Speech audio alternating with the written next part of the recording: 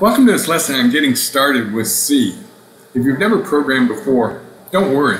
We're going to create your first program, and then we're going to create several more until you're comfortable with the process. One of the process or problems people have when they first say, I'm going to learn a new programming language, is getting the software they need, the programming language itself, installed on their system.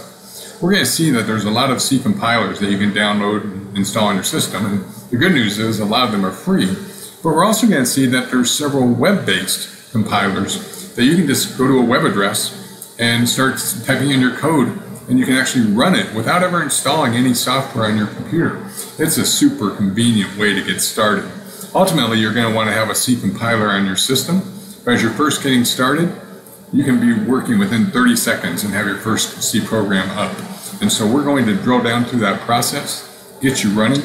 And so hold on, we're going to learn about what our program should look like, the structure of a C program, the different kinds of errors that we can encounter, from syntax errors to logic errors, and how we correct those and debug the logic errors. And so let's go ahead and get started. I always get the question of why should I learn C? There's lots of programming languages out there. Maybe I should start with Java or C++. And one of the things I'll tell people is that there's an inherent built-up demand for C programmers, because knowing C opens the door to quickly knowing JavaScript, quickly knowing Java, quickly knowing C++, quickly knowing C#. And so C has a history of being ideal for embedded systems and real-time systems, and those are still in use today. And one of the good news is that programmers can learn C quickly. And once you do, it's going to open the doors. C++ or C# will be much easier to learn after you have your C background. And so we'll get started with C. I always say that your first programming language takes a long time to learn. By a long time with this course, I mean 10 to 15 days. But your second programming language will take half that long, and your third, half that long again. So once you understand the structure of a program, syntax of a programming language, the process of compiling, debugging, and rebuilding your program, you're off to the races. And so starting with C is going to be a great foundational language for you. So if you've not programmed before, don't worry, we're going to create the first program.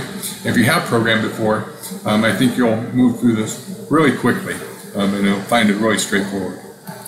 So a computer program is just simply a list of instructions that we want the computer to perform. And so we have to specify that list of instructions, and in this case, we're going to use the C programming language to specify them. And so typically our C program will start out as an ASCII file, one that you might create with the Windows Notepad utility or another text editor, Notepad++, not one that you create with your word processor, because it's going to embed symbols that we can't see behind the scenes that do paragraph alignment and things. So you need to start with an ASCII editor.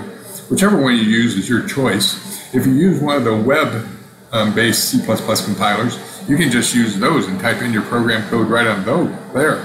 But the key point is we're going to start with an ASCII file. It typically has the .c extension to tell people who look at the file name that it's a C program. And then we're going to compile that program using a C compiler. The compiler is going to produce several different files. It'll produce object files if it was successfully compiled, and then it will link those to create an executable file. We'll talk about that process a little more in the details, but ultimately we want to get an executable file that our program can run on any given computer. So if we're building our C programs on Windows, we're going to build an executable that can run on Windows. If we're using Mac OS, we'll build a Mac executable. If we're using Linux, we'll build a Linux executable. And so we can use the same C source file on each one of those systems. The compiler, however, will say, what's my target system? What's my target operating system? And build a corresponding executable file. And so this is just a simple C program that displays the message, hello world, on this screen. Don't worry about what include standard.io.h means right now, or what main void means, or even what the printf statement does. We're going to talk about that. But we're going to go through the compilation process right now. I'm going to say run, and the C compiler is going to change this source code into an executable that my computer can run. And sure enough, it runs and displays the message hello world, which is what our printf statement that we'll talk about told it to do. And so we start with our ASCII file, the compiler converts that to an executable, and then runs it. And so whether you're doing that on the Mac, on Linux, or on a Windows-based system, the process is going to be the same. We'll create our text file, we'll compile our text file, that'll give us an executable. That's our program that we can run. So again, I want to repeat kind of the compilation process. That's the process where we start with our C source file. We compile and link it. We don't really need to understand linking yet. We'll talk about that in the future. But when we do that, the C compiler is going to check to see that we followed all the rules of C. Meaning we place our semicolons in the right place, we close our double quotes, we use braces correctly. And if not, it's going to display a syntax error message. We'll take a look at some of those, and typically they'll kind of point us in the direction of the error that we made so we can fix it. We'll go back into our editor, make the change, add the semicolon if we forgot it, and then we'll compile our program until finally we work through the syntax errors, and then we'll get an executable program that we can run. Once we do that, we'll test our program to make sure that it does what it's supposed to do. If it doesn't, we have what's called a logic error, meaning our program runs, but it just doesn't do what we wanted it to do. Something's wrong with our programming logic. At that point in time, we'll look at our program, find a mistake, edit it.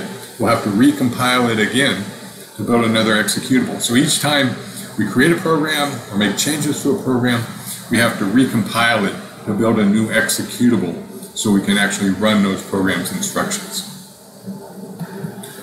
To build a C program, or to build a Java program or a C++ program or a Python program, you have to have the corresponding software in your system, meaning you need a C compiler or a C++ compiler or a C# compiler, or you need to install Python on your system. So one of your first steps is to choose your compiler.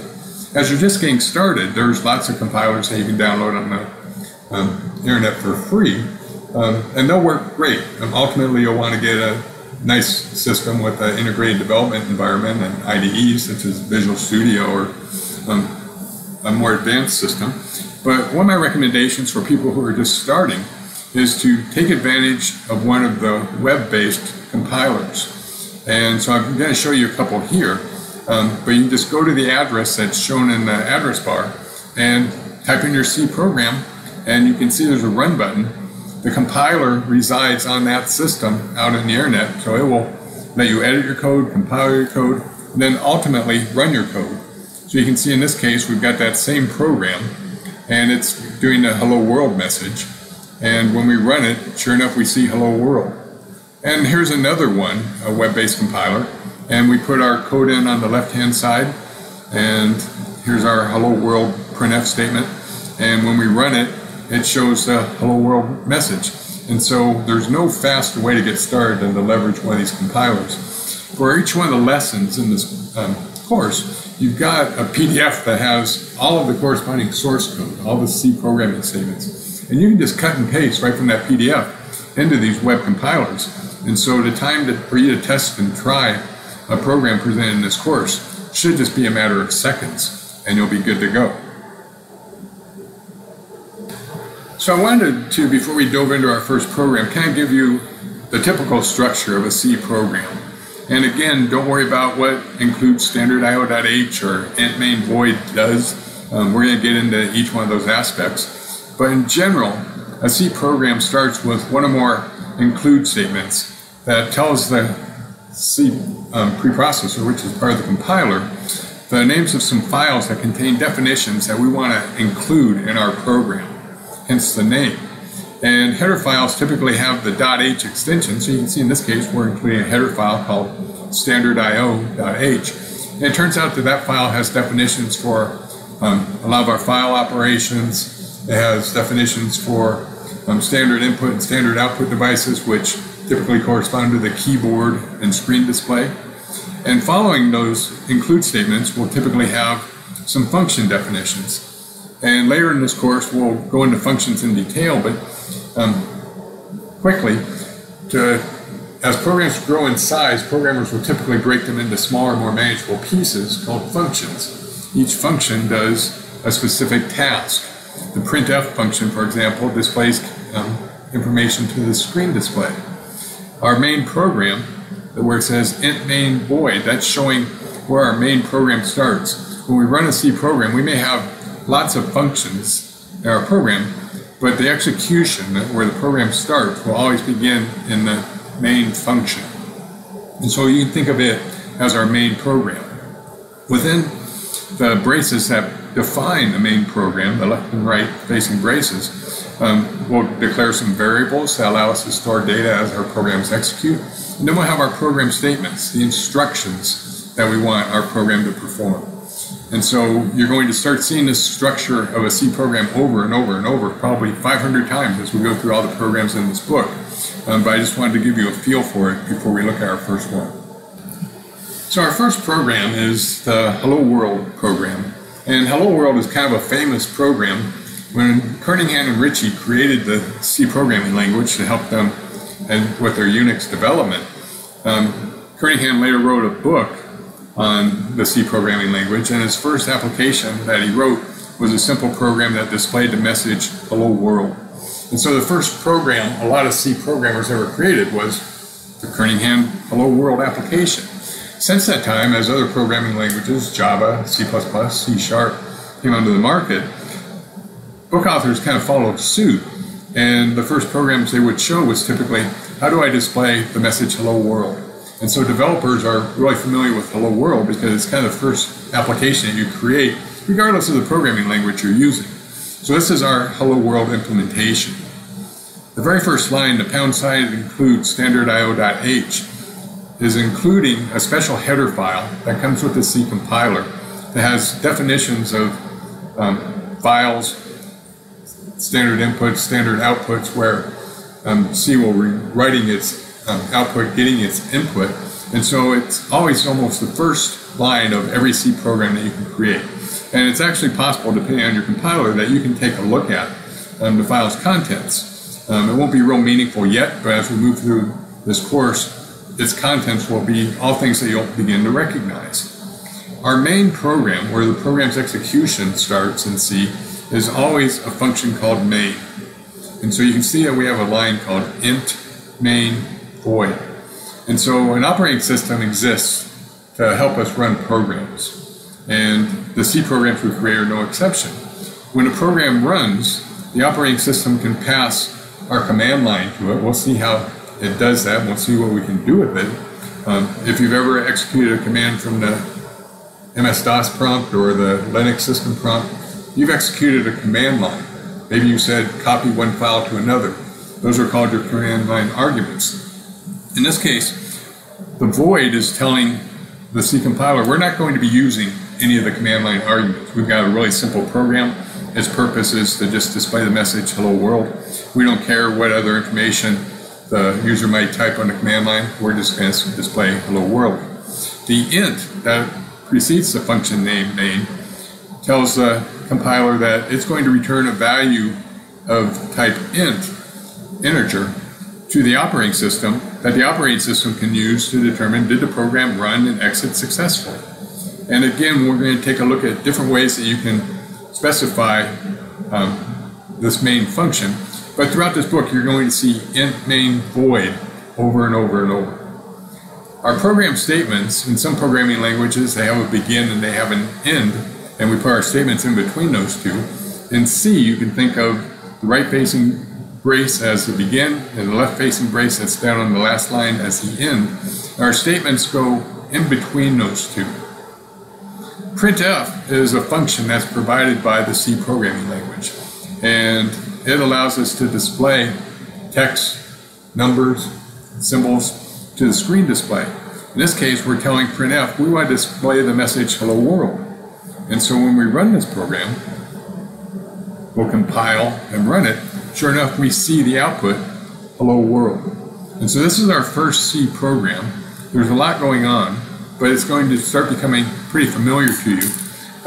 Every program in this course that you create, you'll start with the include standard io.h in between the less than and greater than symbols. Our main program will typically be called int main parentheses void.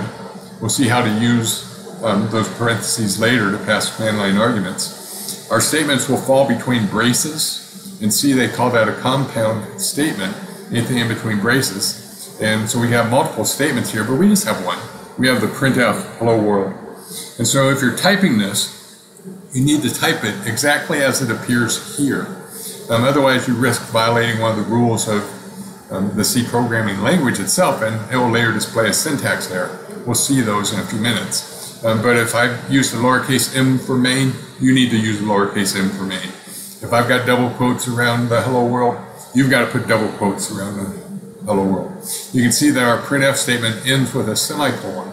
The semicolon separates multiple statements within C programs, and so we need to put it at the end of each one of our statements. And so these are just rules or part of the C programming syntax. And so if you're running this in a web-based browser, you can type it yourself, or you can just copy and paste the code from the PDF that accompanies this lesson.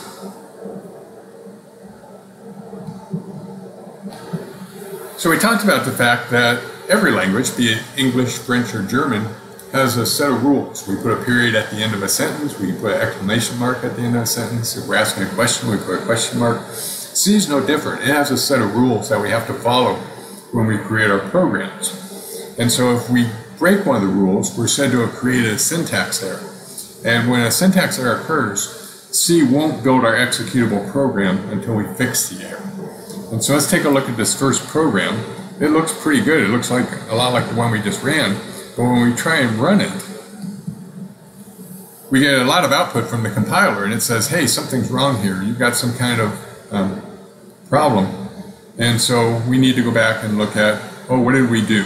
And if we look closely, we can see that we forgot the ending quote in our printf statement. And so we can add that quote.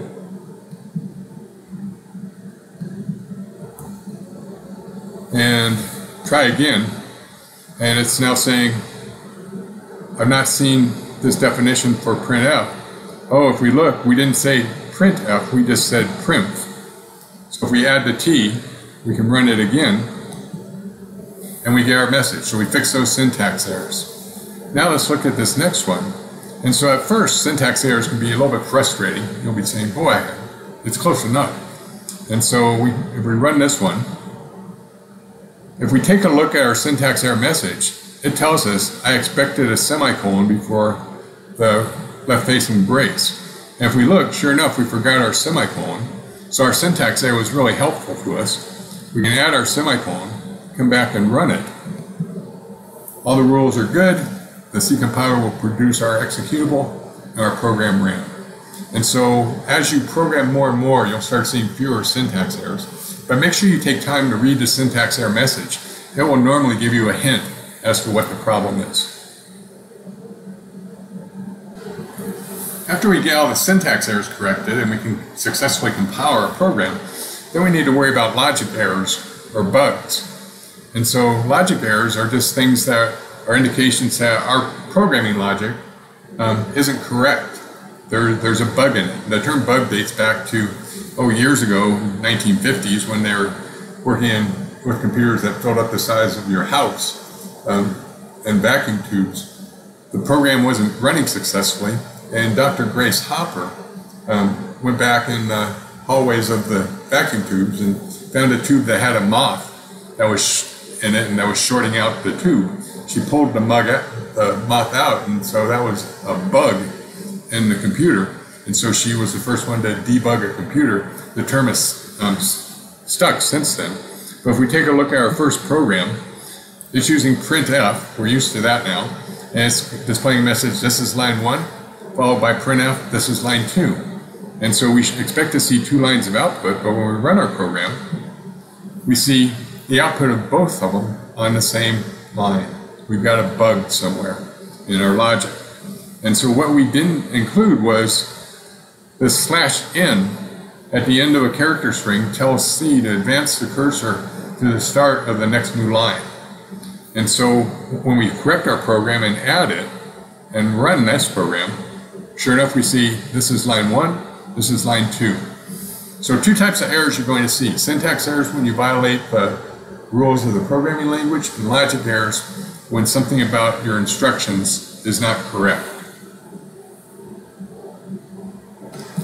So we said that a program is a list of instructions that the computer executes. And so far, our instruction has been the printf statement to display the message, hello world. But we can add additional statements to our program. In this case, we have a hello world message. Then we've got one that says, hello Chris. You have one that says, C is easy. You can see that at the end of each message, I've got the /n to advance the cursor, so our lines will appear sequentially as opposed to all the data being on one line. And nothing else has changed. My include standard io.h is the same, my int main void is the same.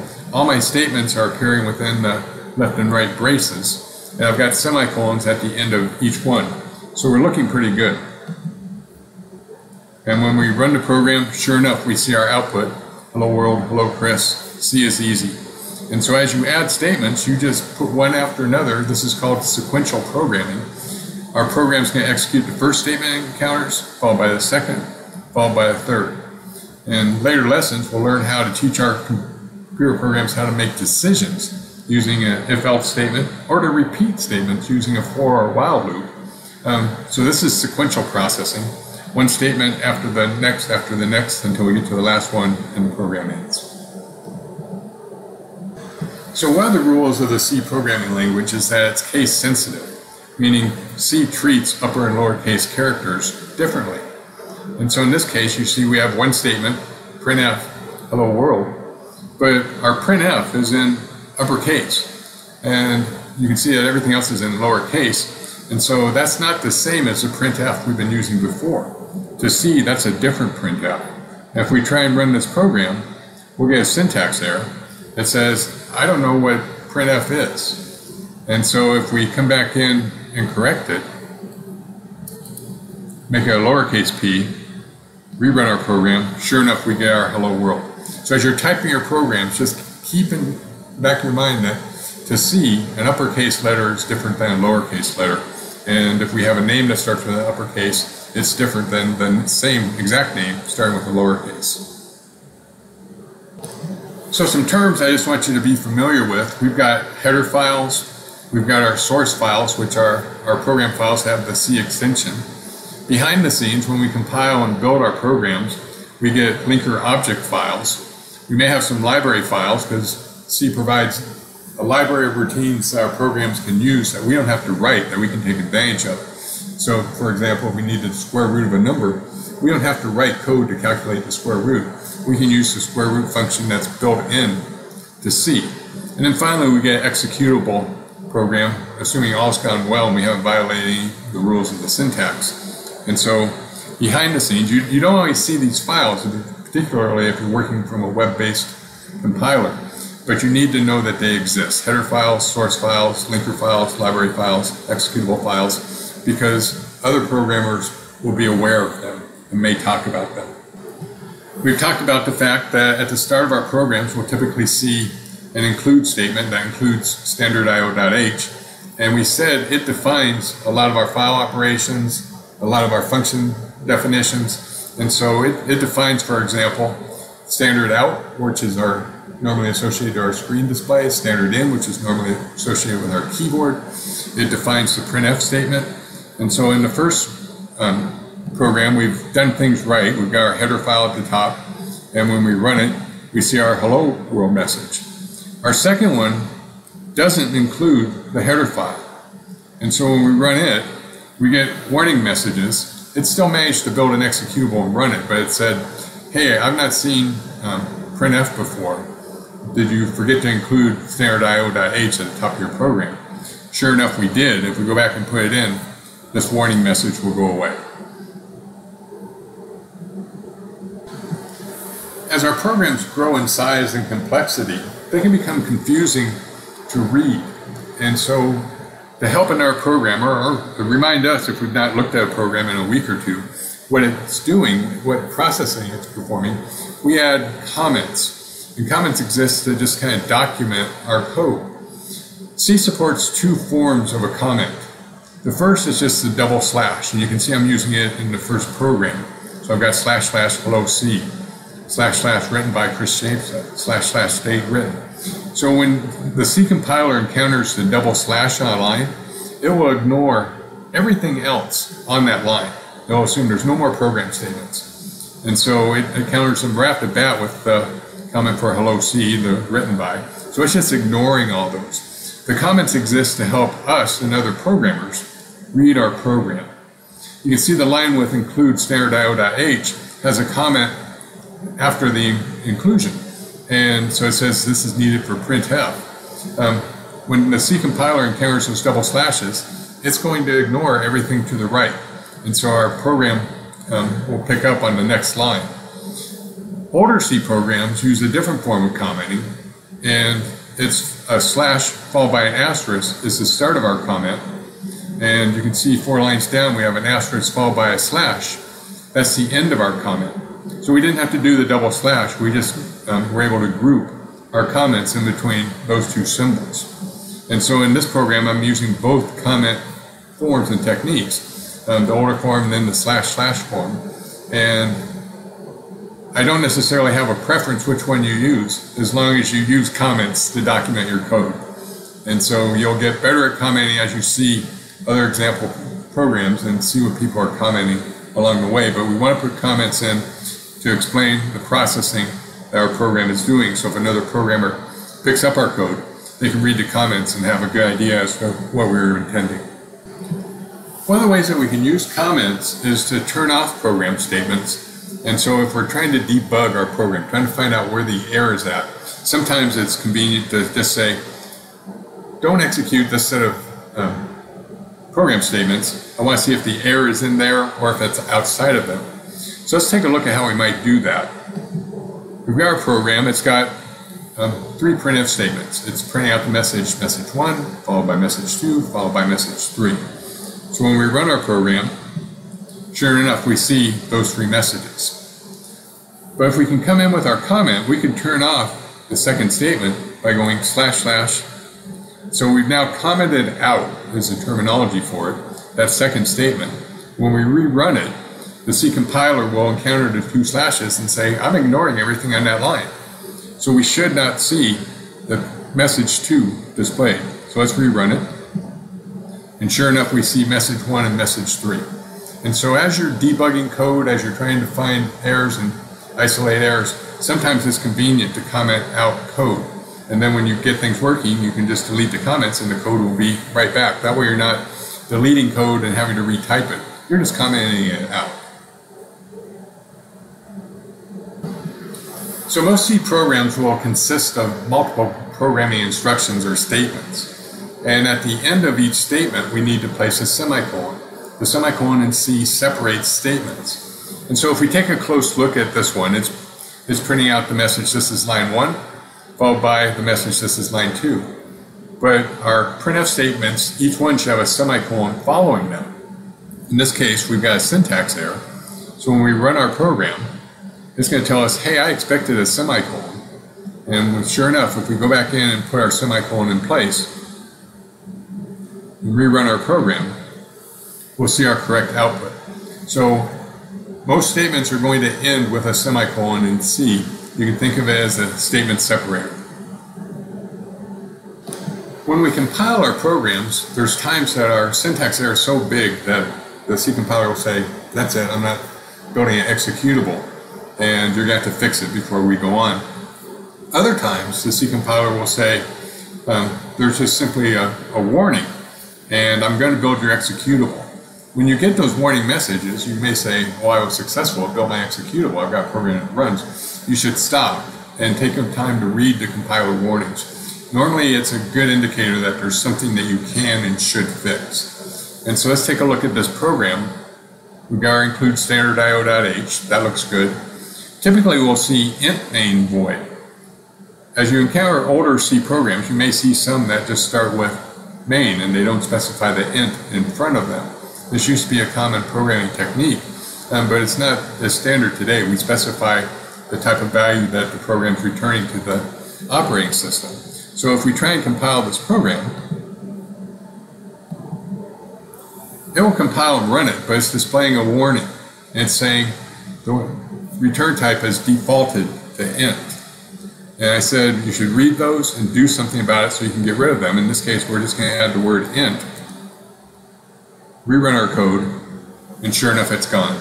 So just because your program successfully compiles but has warnings, don't deem yourself successful. Go back and fix the code to eliminate those warnings. And so we've seen int main void quite a few times throughout this lesson. You will also encounter in the second program void main void. The void at the start of the line tells the operating system or the compiler that we're not returning a value to the operating system. And so if we're successful, we're not going to return a value. If we're not successful, we're not going to return a value. You'll see a lot of programs use void main void, particularly newer programs. And different compilers will treat it differently. Some compilers like to have the int instead. You may also see, as in our third example, where we just have main, and it doesn't have an int in front of it, and it doesn't have a void in between the parentheses. This is common in older code. All these programs will compile and run. Some will display warnings, but you may encounter all of them. And then let's take a look at this last one because it's fun. We said that when you run a command from the command line, the information you type, the copy file 1 to copy file 2, becomes the command line. Well, C was designed for command line processing. And so it allows the operating system to pass it information about the command line.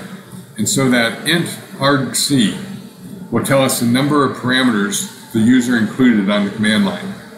So if they've got the command line copy file to file B, we'd have 3 command line arguments.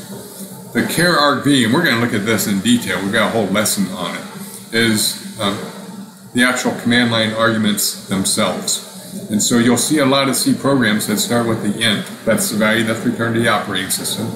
The int argc, that's the number of command line arguments. And then the char argv with the brackets, and those are our command line arguments themselves. And so you may see your main program in any one of these formats. But for most of the programs in this course, we're going to use the int main void format. So what are we going to learn next? We'll learn that as they execute, programs store data in variables. And the variable has a name, but it also has a specific type, such as integer or floating point or character. And that type defines a set of values the variable can store, as well as a set of operations the program can perform on the variable. So it makes sense to add integer values. 1 plus 1 is equals 2. It makes sense to work multiplication with floating point values. 3.2 times 5.5. It doesn't make sense to do multiplication on a character string, such as a user's name. And so a variable is going to define a set of values, and it's also going to define a set of operations. So in the next lesson, we'll learn how we create variables in our programs, assign values to them, and then later display those values using printf.